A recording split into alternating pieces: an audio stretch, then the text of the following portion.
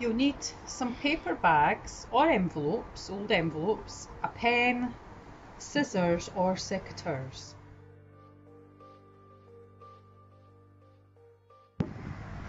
With the calendula, the seeds ripen, so you've got some flowers here and then you've got the seed heads. They do look a bit messy just now, but we know the seeds are ripe once they've gone dry and brown. We've got some here that are green, and then we've got some that have dried and gone brown. They're really easy seeds to collect. They're not too small, so I'll just get my bag and you can see them easily coming away into the bag. So big seeds, really easy to gather and put them in our bag.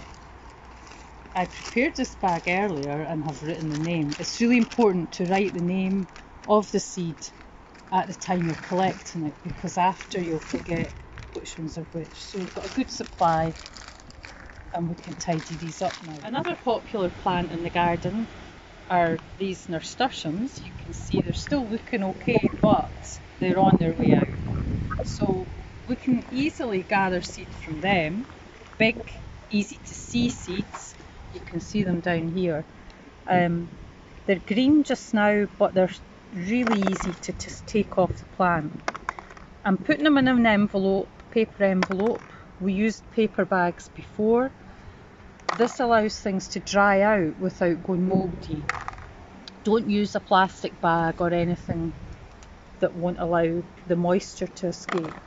So easy to collect, pop them in an envelope, and I'll take them somewhere indoors to dry out, on windowsill or just a warm room. You can also collect seeds from herbs. Here we've got some chives, so let me just show you how easy it is to get seeds from them. Dead flower, and if I do that you can see the seeds pouring out of it. So these would all be new chive plants. So really easy. We've also got some parsley here,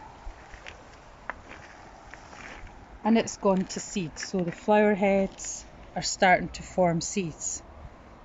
So I can collect these in my envelope or bag and again use these next year to plant some fresh parsley.